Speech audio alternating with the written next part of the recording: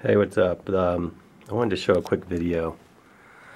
I'm swapping out the safety, the water cutoff in this boiler. The one I'm taking out is a Cyclegard, aka the Cyclegard. And I'm replacing it with a Safgard.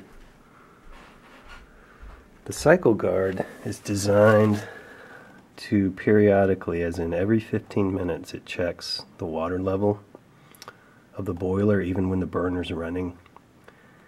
And that really is a problem, I think, for a proper steam install. It wastes fuel, wastes time. I've had this one on 3 years. It shipped a fault by the manufacturer, I believe because so many steam boilers are installed wrong. This helps mitigate water up in the pipes and stuff. But I'm swapping it because it actually failed. It still works as a low water cutoff as designed. It comes on, turns on the feeder, cuts the burner, comes back. But on this one, it's failed on the intermittent level test. That's the thing that happens every 15 minutes. It basically wouldn't exit the function. I think it's related to that little cycle module there. I think that contains the actual timer. If you can see that right there. Anyway, it's a very easy swap out.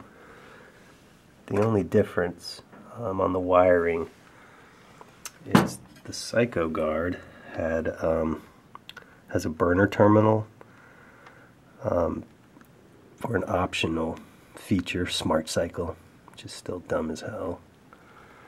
But on this one, you don't have the burner. So the only difference is you take the burner wire here and you cap it. It's the burner wire capped. Everything else is the same. And I have tested it.